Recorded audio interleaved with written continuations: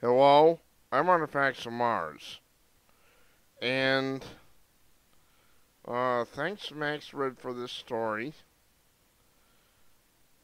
Max Red on YouTube, whoever that is.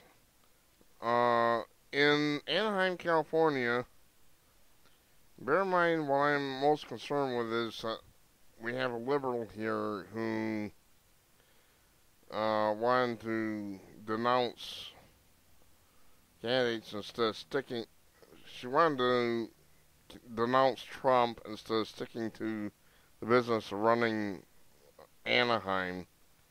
Her name is Kris Murray, Councilwoman Kris Murray. White woman said she was introducing a resolution to stand up to for racial minorities hurt by Trump's rhetoric.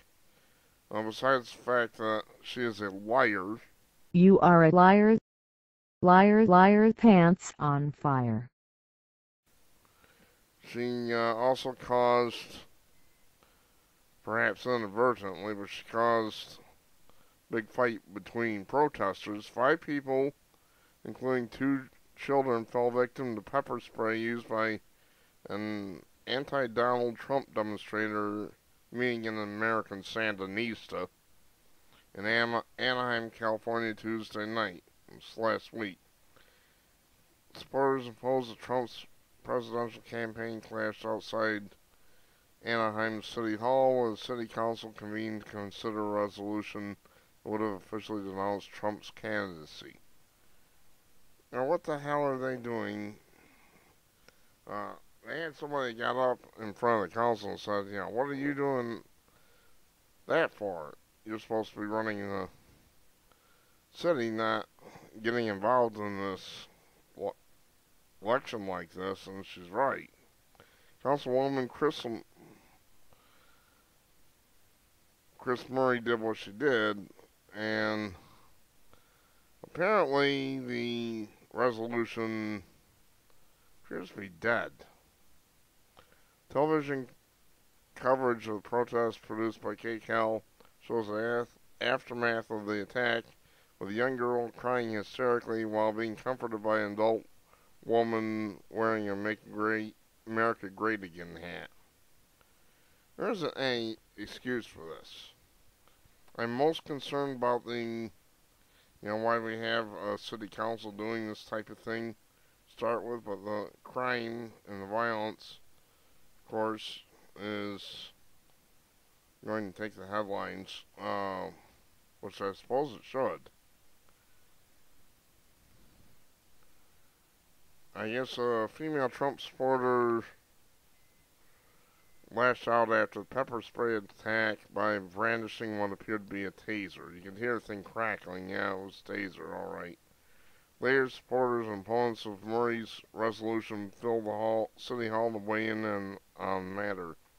Several of them were non-white Trump backers who testified they didn't need Murray standing up for them. But several of the Trump supporters Tuesday evening were non-white themselves,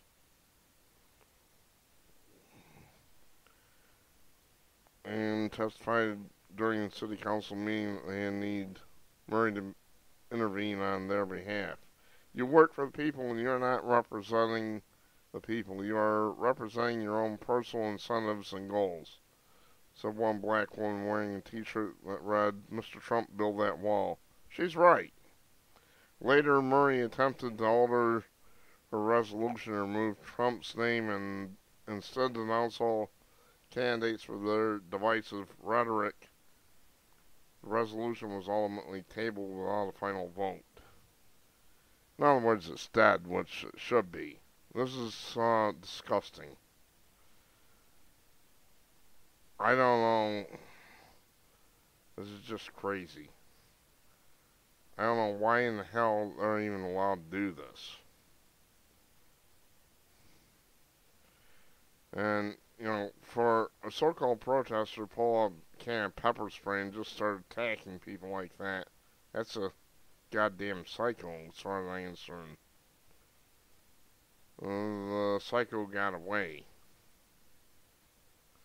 3 people were treated at the scene by medical personnel according to Orange County Register. So there you have it, more violence. I let the police deal with the other situation.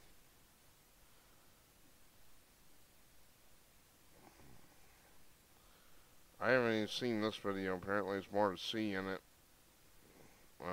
Violence or something, I don't know. There's blood everywhere.